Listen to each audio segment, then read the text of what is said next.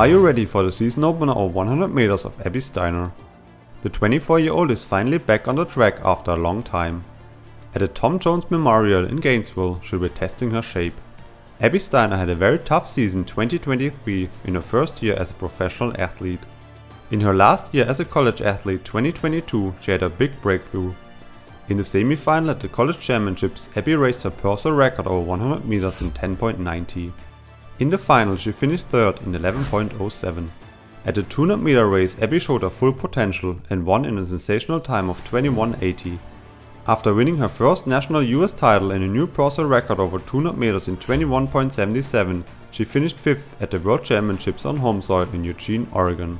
The highly talented athlete won 2 gold medals in Eugene with the 4x1 and the 4x4 relay team of the US.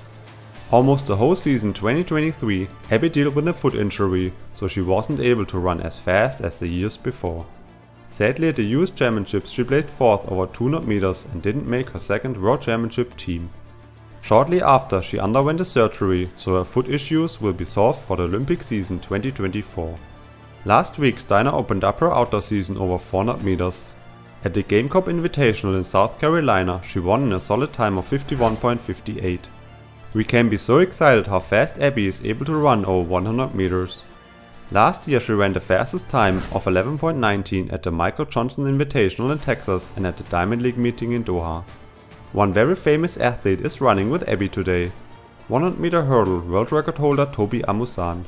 At the World Championships 2022 she stormed over the finish line in unbelievable 12.12 and improved the world record of Kendra Harrison by 0.08 of a second.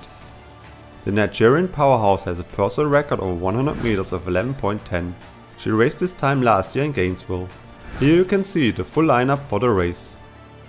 Abby Steiner won her race in a solid time of 11.05. It's for sure a good season opener and already faster than her 100 meter races last year. One female sprinter just shocked the world at the Tom Jones Invitational in Gainesville.